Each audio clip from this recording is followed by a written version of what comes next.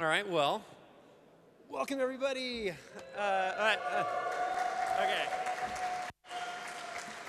Lot of familiar faces. So, although this is I guess we're the first talk, and although this is the first sort of user digest and the first Wikimania with user digests, so despite this being the first for lots of things, I've been doing this for years. This is welcome to the State of Wikimedia's research 2000. Oh wait, the date's wrong. This is 2015 to 2016. Hopefully the rest of the slides, yeah, the space is good. Okay, so I've been doing this for many years, including last year, and forgot to update part of the slides here. I started doing a version of this talk in 2008, and have been doing it almost every single year since at Wikimania. I had 2011, I think I had off. This began really as an excuse for me to make sure that I was up to date on Wikimedia research. I am a Wikipedian, but also a researcher who studies Wikipedia. And so staying up to date on this stuff for my job as a researcher is sort of important. So back in 2008, I set out to run a session at Wikimania that would provide a sort of comprehensive literature review of articles academic articles about Wikipedia that have been published in the last year. This is from the description of my 2008 Wikimania submission that said, basically, I'm going to provide a quick tour, a literature review of all of the papers that have been published on Wikipedia within the last year. Then, of course, 2 weeks before Wikimania, I decided it was probably about time that I should start preparing my talk, and I did a sort of Google Scholar search to see what had been published, in fact, in the last year on Wikipedia. And what I saw was the bit right there is the part to pay attention to, that there had been 800 papers published in the previous year on Wikipedia. I actually tried to import this list into my sort of bibliographic management software, Zotero, and I got banned from Google Scholar because they thought that no human could realistically read all of those 800 articles about Wikipedia. So I had a 45-minute talk then, which I worked out to about 3.5 seconds per article. And over time, this has grown or sort of stabilized. And of course, this year, the talk is even shorter. I have, along the way, been joined by a couple people, Aaron Shaw, who was not able to make it this year, but who is here in spirit, and Tilman, who'll be giving part of the rest of sharing this and presenting some of this work, who's been helping with this process as well. So in any case, the point is that academics write a lot of papers about Wikipedia. Here's sort of a graph over time. There are there are hundreds of papers published about Wikipedia each year. We've sort of reached some kind of like peak Wikipedia research maybe in 2008 or 10, but we've sort of just stabilized it somewhere in the realm of 500 papers a year. We're slowing, but not by much. If you look at one of the big sort of scientific data sets of articles about Wikipedia, you see that there are 6,000 papers with Wikipedia in the title or abstract. And that over time, as our community has begun to try to systematically track this, we are covering in the Wikipedia research newsletter, which we'll talk about a little bit at the end, hundreds, usually in the range of about 200 different articles each year, which are read by some member of our community, summarized in a newsletter, and sort of written up and published once a month as part of the signpost. The newsletter aims to be comprehensive, never succeeds in doing so, and very often tends to skip papers that are about Wikipedia, but only in the sense that they use sort of Wikipedia as a corpus. Now, the result is that this paper this presentation has lots of issues. Here's my sort of disclaimer slide. There's a whole bunch of issues in the sense that this is very selective. The basic idea that we've been trying to do each year has been to not describe everything that's been done in Wikipedia, because that would be hundreds of articles or research that's been done about Wikipedia, but to give you sort of a snapshot, to generate what I think Aaron and I sort of often call research postcards, that give you a sense of the kinds of stuff that's being done out there. The result is that we try to settle on 5 or 6 articles, which we'll talk about. And so for this talk, what we're going to try to do is give you a sense of what's going on in Wikipedia research, to raise topics that will be talked about in lots of the other sessions while we're here, and to do so by highlighting papers that are representative of important themes from the last year. So we'll talk about 5 papers in this talk, and each one for, like a lightning talk about each paper, just 3.5 minutes or so. And each one of these will represent what are kind of an important theme within the last year. We also tend to select stuff that will be of interest to Wikimedians. And also, and this is often the hardest one, we try to select research by people who are not going to be at Wikimania, because of course they're going to be here, they'll be in the sessions, they'll be able to talk about their research. We want to give this as use this as an opportunity to highlight work being done maybe by members of the broader research community, Wikipedia research community, but those who can't always be at Wikimania. We also tend to have a bias towards peer-reviewed publications. All right, so with that little introduction aside, I want to hand it over to Tilman, who will start us off with the first 2 of these little research postcards. Cool, yeah. So our first topic is the gender gap of Wikipedia, which has, of course, received a lot of attention, which has received a lot of attention over the past few years. It started out by just examining the demographics of the editing community. Most of you know that it's been, the numbers different, but between 80 and 90% of editors are men. So there's been a focus on what effects does this have on Wikipedia content. There's varying, it's not quite clear-cut, but this paper will give some answers. The other strand which I want to mention is more about the causes, which we're kind of leaving out, but I'll say one of the things about this too. So we picked this paper as a representative, which is a pretty comprehensive overview by a Finnish researcher, Martina, and she used various data sources, and one was kind of a novelty. She actually went out and did a survey and experiment with Amazon Mechanical Turkers, which is a frequent method of social research, right? You draft people and give them some tasks, and these were invited to edit Wikipedia, I would say, if they would like to be edit Wikipedia. Then she looked at content, data set of biographical articles from English Wikipedia. And then you have an option on Wikipedia to state your gender. Not many people do it, so it's kind of, you use it with caution, while it's kind of biased to people who are comfortable stating their gender in public, but you can use it for some purposes. And then she also looked at popularity of articles by page views. And here's some interesting things what she found. So first, the number of readers per editor is higher for biographies of women. Another way to put this is, I'm trying to grab it like this. Another way to put this is there's a very long tail of articles of men, which are less popular than articles about women, actually. So the first thing you see is, on a typical day, no one read 26% of male biographies and 16% of female biographies, which, of course, for both is pretty high, actually, if you think about it. And so she didn't go into reasons, but you can think of various, I mean, my personal hypothesis is there's a lot of sports articles, footballers, that kind of thing, which happen to be male. But it's something that's kind of interesting. Then she looked into causes by asking these people in the survey, and had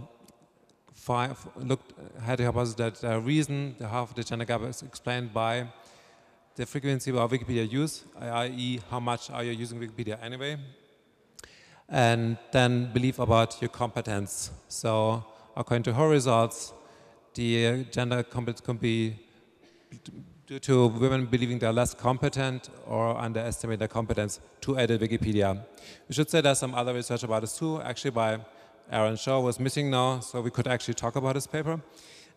He had done some research about competence and gender difference in editing. So this is not the whole result, but it's a very interesting one. Lastly, as you would kind of assume, is women are more likely than men, twice as likely to contribute to articles about women. And I think the most interesting thing, and something that other people haven't done, So there's been a lot of outreach, right, about how to redo our the gender gap. There's lots of editathons. Many of you will heard of the art and feminism editathons. We've been really successful in generating participation, dividing articles about women. But what she did was she found out that this kind of outreach can actually backfire. So they A/B tested these two messages. They invited people to contribute and had two different sort of introductory messages of Wikipedia. One is they said that they highlighted the gender gap. Wikipedia has been criticized for having only 9 to 30% female contributors. And the neutral message, just the basic about Wikipedia, started in 2001, 4.5 million articles. And what I found is that the highlighting the gender gap actually discouraged contribution, especially among men, and it did not encourage contribution about women. I think this is a pretty astonishing, I mean, she actually said it was astonishing and relevant result, right? By choosing how to focus on this problem, you're not, I mean, we Wikipedians, like to fix problems, right? We see that we kind of, yeah, let's do this to fix this. But a lot of part of the general publication are actually discouraged by this. So there's something messy here. I'm going to spend my time elsewhere. Cool. Next topic, student use of Wikipedia. There, of course, there's a lot of papers in general about the education program type of thing, so article assignments. As most of you know, this has been very successful in the last few years and goes back 10 years or so, and it's been done on a wide scale since half a decade. And what happens is that lots of professors who do this, after they spend a whole term doing article assignments, of course they want to get a paper out of it. So you see a lot of case studies. Hey, I asked my students to edit Wikipedia in my class, and so these are not super interesting, but they make a lot of the literature you're seeing about students in Wikipedia. We picked another paper, which is about how students use Wikipedia as an academic source, i.e. for their work. And they had some interesting results too. So it was a survey at 2 Australian universities with a fairly large sample size. There are other papers with only like 100 or 200. And again, they were asked if they use Wikipedia for academic work, and if yes, if they found it useful or not. And among many other sites, like on the one hand, like your library websites, ebooks, academic software, Twitter, which ranked pretty much at the bottom, Facebook, that kind of thing, YouTube. And the result is not super, I mean, it's like kind of in the middle of the pack regarding frequency of usage and regarding perceived usefulness. So it's general like, yeah, it's good to get a first start. It's not good for in-depth research, which I think most Wikipedians kind of agree about. That's what an encyclopedia is. And I should say the authors seem to be very skeptical about Wikipedia at the beginning, so that's you kind of can't read this in the paper. But and okay, one interesting part is also related to gender gap, which was that the usefulness was more useful, perceived to be more useful by males than by female students, which is kind of interesting. And one should say that this is largely related probably due to difference between academic subjects. So people found Wikipedia much more useful in engineering, computer science, STEM, also law, than education. Education was like at the bottom, and social sciences, which are of course more female-dominated subjects. And but that's so interesting to know, right? We're kind of failing. We've seen us pretty successful in hard sciences, but Wikipedia is not seen as very useful in soft science education. Cool. With that, I'm going back to Mako for the next topic. All right. Okay. So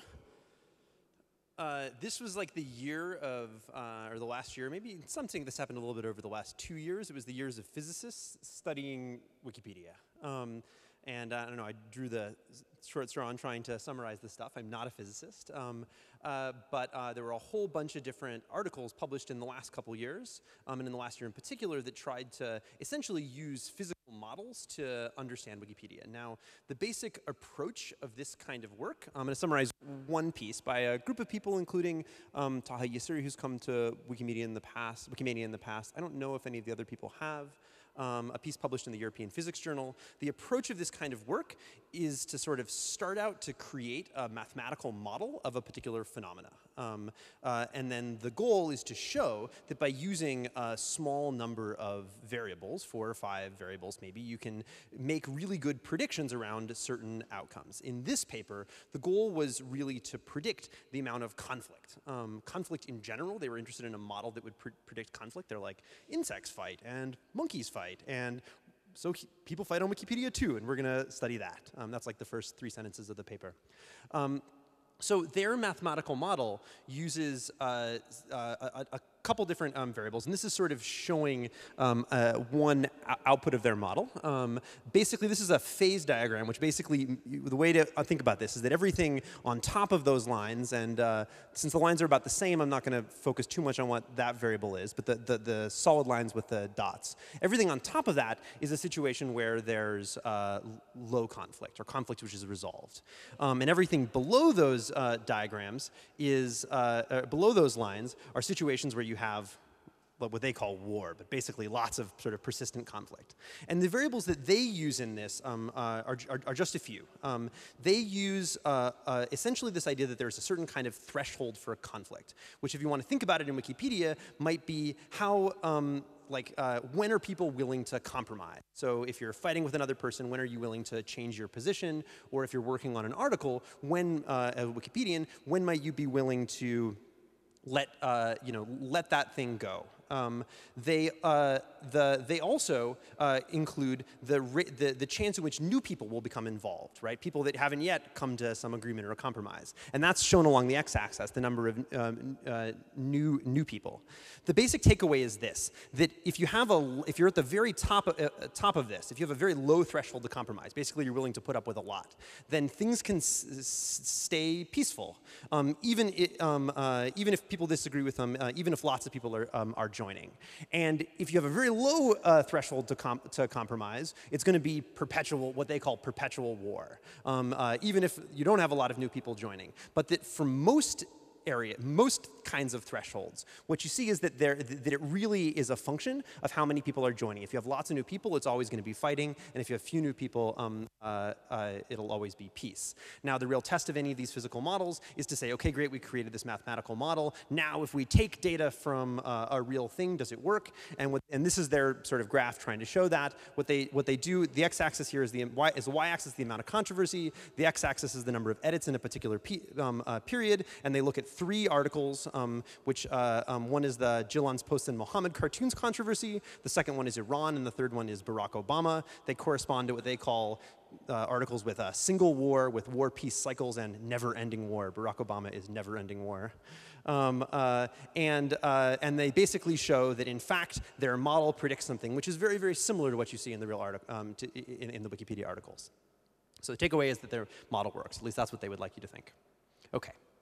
The second thing that I want to article that I want to highlight is an idea. Is really this idea of Wikipedia and media ecosystems. And the idea with this is that there are lots of people who've studied not just Wikipedia, but how people talk about Wikipedia in other places, on other platforms, on Twitter, in the news, and how Wikipedia can be used to reflect the way that things are happening in other spaces as well. So, for example, there were a couple interesting papers published in the last year on Wikipedia and its use in Twitter, on Wikipedia and its use in Reddit, and on Wikipedia in the news, so a bunch of work in that space. But what I want to highlight is this one article that looks at it kind of the other way. It tries to understand the effectiveness of academic research and of sort of publishing by looking Wikipedia as an outcome of impact, right? So the idea would be that they will say that an article is sort of high impact if it's mentioned in a lot of Wikipedia articles. They do this by taking all of the references to all Wikipedia articles, and by taking the top 250 journals in 26 different fields, and by looking at the proportion of articles published in each of those journals that is referenced at least once in Wikipedia. This is sort of their, one key thing they're really interested in is the difference between open access journals and non-open access journals. What they find is that generally speaking, as articles have a higher impact factor, which basically means that they're cited more by other articles, as journals have a higher sort of average number of citations, that those journals tend to have a larger proportion of their articles included in Wikipedia articles. You'll see that the numbers are still relatively low. The average is about 0.5% of all articles in a journal, even for the top 250 journals within each of these areas. But what they do find is that open access journals are much more likely to have to be cited in at least Wikipedia article than an article in a non-open access journal. So it's sort of held up as evidence of the effectiveness of open access. All right. Okay, so now we come to our last topic, which is, again, most of the research about Wikimedia is about Wikipedia. It's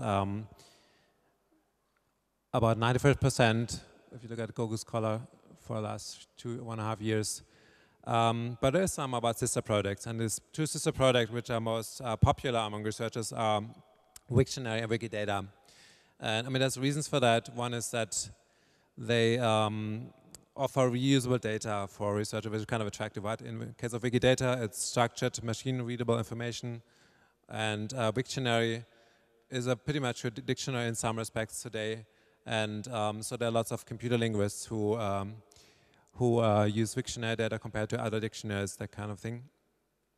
And so, but it's mostly about the content that they want to use. But there's some papers who are also about studying the community process itself. I'm going to focus on Wikidata. If you're interested in Wiktionary, in the research news there we had a special issue kind of last September 2015 with several Wiktionary papers. So I would encourage you to check that out if you're interested in Wiktionary. So this paper is about Wikidata. It asks the question, peer production system, a collaborative ontology engineering effort. So for those who know, the term ontology is basically the term for organizing the world. Can we say that? Are there any philosophers here who will kill me now? Well, so that's kind of what you're doing with this kind of structured data project. And it kind of project from a bottom-up peer production efforts like Wikipedia, or you can like do top-down like the DOA system, where we produce the structure first and then fill it out. So they studied this empirically by looking at 160 million Wikidata edits and classifying them and into action types. So one is you create items. So for those who don't know details of Wikidata, it's organized in items, which is, in this example, United States of America is one item.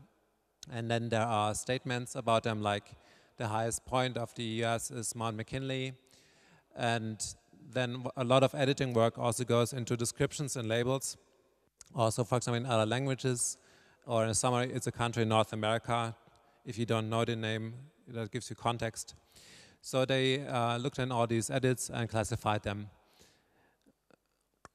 And this is what it looks like over time. So again, this is the first 2 years of Wikidata. It started in October 2012, kind of slow start. And then you see blue, hopefully. That's creation of items. Wikipedians know that was a time when we imported all the Wikipedia articles or sets of Wikipedia articles across languages as Wikidata items.